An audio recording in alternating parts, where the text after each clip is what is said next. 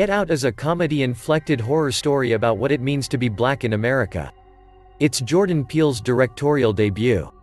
The movie feels fresh and sharp in a way that studio horror movies almost never do.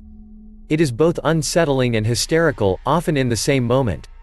Peele infuses the age-old genre foundation of knowing something is wrong behind the closed doors around you with a racial, satirical edge.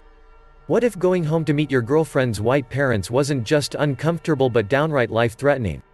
Plot: a talented young black photographer called Chris Daniel Kaluuya goes on a trip with Rose, his white girlfriend Allison Williams, to visit her parents.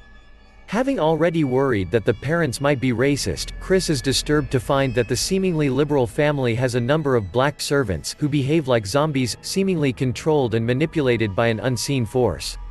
He is further unsettled by mostly white visitors to the house who make gauche, racially charged and fetishizing comments, crooning over Chris's frame and genetic makeup, and announcing black is in fashion. Chris's fears are realized, and worse. The Armitage family turn out not just to be racist, but to be pathological negrophiles. They have developed a horrifying system of abducting, brainwashing and ultimately brain-swapping black people, to use them as pets, sex slaves or repurposed body substitutes.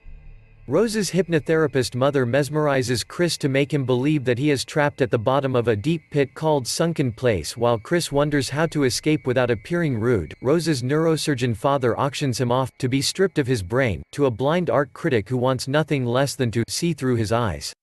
Chris wakes up to find himself strapped to a chair in front of a mounted deer head and an old TV set.